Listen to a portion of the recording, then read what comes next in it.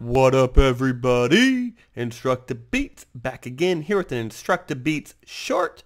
Today we're going to be doing partial quotient division, 4-digit dividend by 1-digit divisor. So let's pull our shorts up and do some math.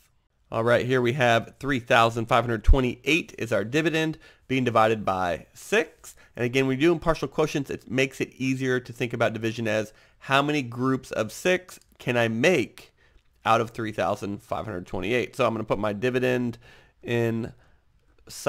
I put my divisor on the outside. And because I'm doing partial quotients, I draw my line alongside. All right. And again, I'm trying to think to myself, how many groups of 6 can I take out of 3,528?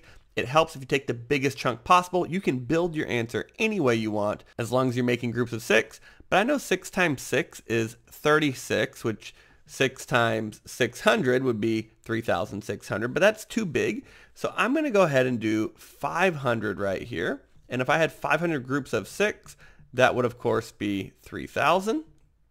I'm going to subtract, and I have 528 left over. I'm going to skip a line, draw a line, put my times.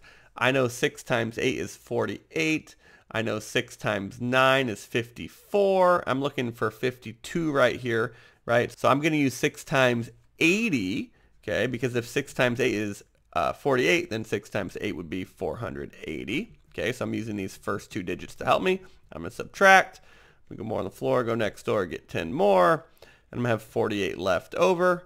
And now again, I know 6 times 8 is 48, so I can actually take that out exactly. I have nothing left over, which means I'm going to count the groups on the side right here, and 3,528 divided by 6 is 588.